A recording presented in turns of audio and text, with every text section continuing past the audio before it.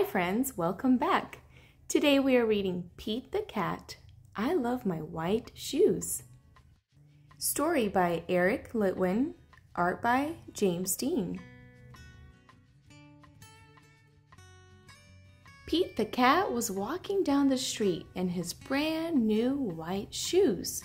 Pete loved his shoes so much, he sang this song.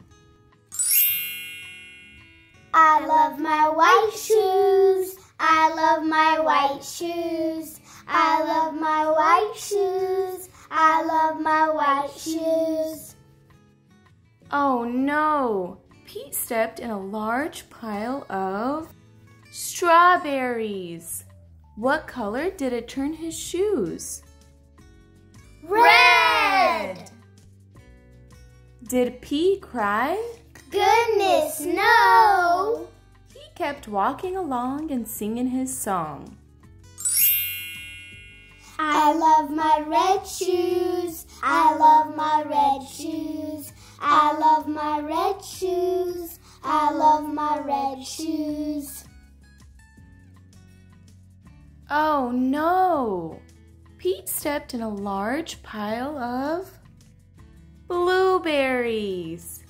What color did it turn his shoes? Blue! Did Pete cry? Goodness, no! He kept walking along and singing his song. I love my blue shoes. I love my blue shoes. I love my blue shoes. I love my blue shoes. Oh no! Pete stepped in a large puddle of mud. What color did it turn his shoes? Brown! Did Pete cry? Goodness, no! He kept walking along and singing his song. I love my brown shoes. I love my brown shoes. I love my brown shoes. I love my brown shoes. Oh no! Pete stepped in a bucket of water. And all the brown and all the blue and all the red were washed away. What color were his shoes again? White! But now they were wet. Did Pete cry? Goodness, no!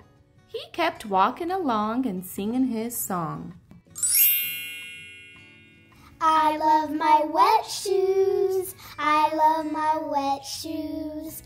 I love my wet shoes. I love my wet shoes. Squeak, squeak, squeak.